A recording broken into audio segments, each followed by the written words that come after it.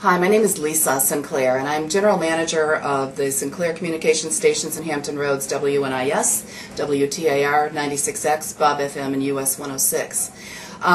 Many years ago, I was invited to join the board of the Salvation Army Hampton Roads Adult Rehabilitation Center. And a friend invited me to do this, and I accepted without really knowing a lot about what goes on at the ARC.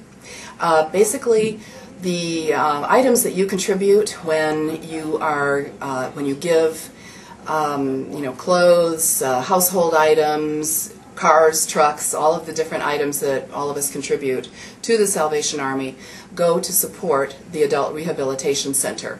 They are refurbished by some of the men that are within the ARC, and then they are distributed to the 5 family stores that are in Hampton Roads, and they are sold, and the money that is collected in the stores actually supports the up to 120 men that live at the ARC.